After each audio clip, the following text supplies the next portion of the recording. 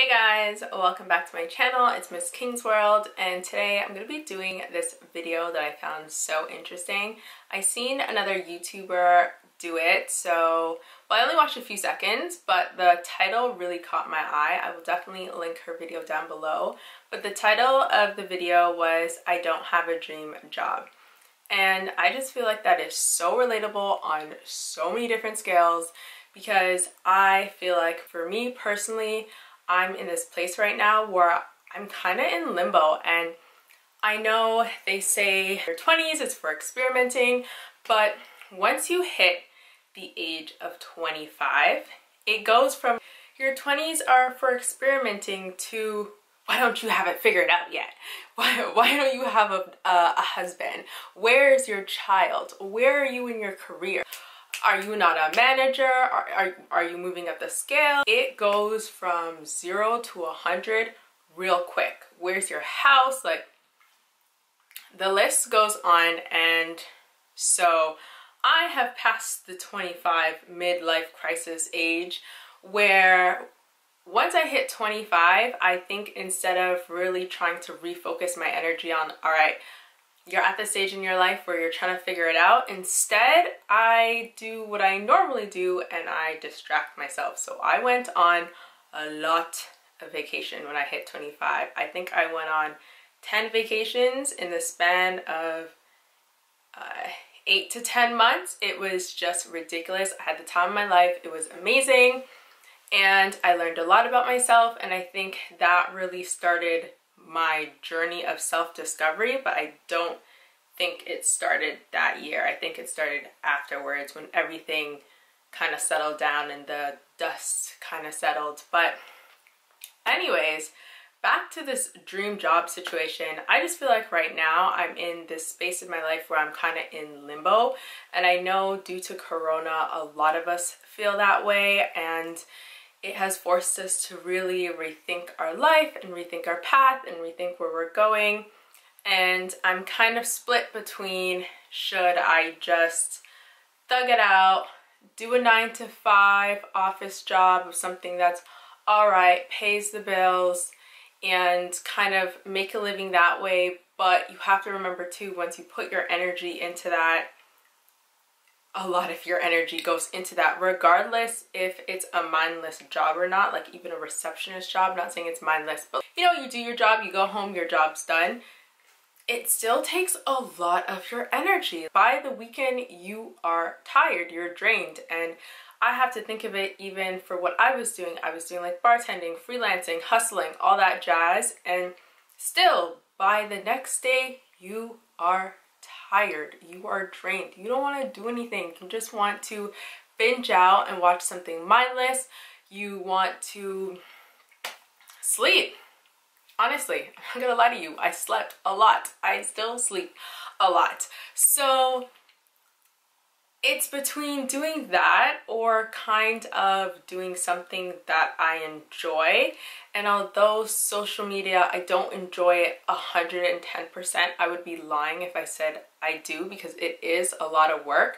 But I do enjoy the creativity that goes into it, and kind of just doing things on my own terms, not really having anyone dictate anything to me, and just really just doing what I want, which is something that I've always said that I want to do. I want to be my own boss. I want to be my own entrepreneur. I also want to be able to travel. I want to be able to influence people, not in a sense of influencing you to buy clothing, but influencing you just in a sense of, I feel like I know a lot of random stuff. I do, and I feel like I have random knowledge, and the way I look at things I find to be different than a lot of people. So I just feel even just being in that space where I can help people navigate through life and navigate through their situations is something that I've always been interested in, which is why I went into psychology when I was first in school, because I've always been interested in the mind and how people's minds work. And from that, because it didn't really work out, because I wanted to do criminals, and it just sounded way too draining. So I pretty much made a switch to advertising, which I guess is kind of the same, but it's just the marketing realm to psychology and not so personal, but it is personal because you do have to do a lot of personal research to tap into your market to advertise to. But essentially, yeah, so I did go into advertising and I did graduate from that, and I do love advertising. However, again, it's the same thing. There's an element to advertising that I just don't enjoy. Like, I don't want to work on things that I can't wholeheartedly put behind. And unfortunately, pro bono work or working with, you know, charities or something to that extent, it doesn't really pay. So I'm kind of at this weird place where it's like, what am I supposed to do? So yeah, I just wanted to kind of come on here and just talk about how, if you guys are also in a similar space or place where you're kind of in this limbo type of atmosphere where you're not quite sure where you should go, you should really just meditate on it and try to go within and try to figure out what makes you happy besides doing things that are just mindless. Like, yes, binging out on a show makes me so happy, especially when it's drama filled and I'm loving it and they have good characters. Yes, yes, yes, love it. But at the same time, that's not gonna pay. So yes, for me right now, social media seems a lot. Doing YouTube videos is a lot. Taking pictures every day is a lot. I am no model, okay? I am no model. I am not. So this has really helped me kind of just open up my creativity, and I think that's something that I was missing for years. You know, school drills that out of you, okay? Even if I was in advertising, I was in advertising, but then it branches off into two sections, and I was in the business, not really the creative, because I can't draw, I can't sing, I'm not an amazing graphic designer, so I didn't really want to go into that space if that's, I don't have those skills.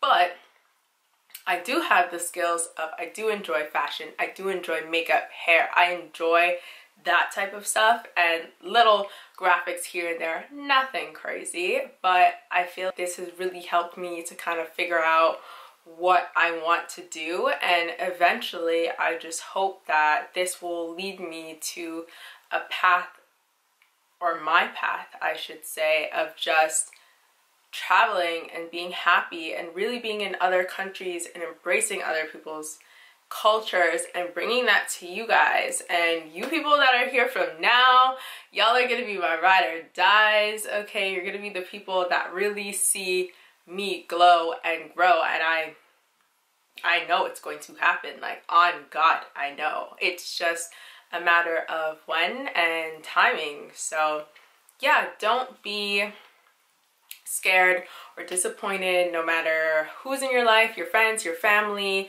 saying that you have to do this, you have to do that, and you're behind. Look at me, I'm literally starting from scratch in 2020, 2021. I'm starting from zero practically. Okay, not zero, but practically zero. I am way behind everyone else, but yet I still have faith that I could do it, and I think that's really all you need to survive. So don't be discouraged, and just, if something doesn't feel right, don't immediately quit your job, look for something else. Don't do that, because you still have bills, you still need money, unfortunately, and you can't just do that. But definitely try to harvest a craft on the side that could potentially bring you joy and bring you to your passion and bring you to what you want to do. So that's essentially my little spiel for today, and that is my mirror turning off, telling me, wrap it up, girl, wrap it up, because I love the long videos. But essentially, that's all I really want to say, and I hope you guys are having a blessed day. And I know it is stressful, but summer is here, it is coming. So yeah, let's hope we get a good summer, and I hope you guys enjoy your day, and I hope you guys enjoyed this video. And if you did, don't forget to like, comment, and subscribe.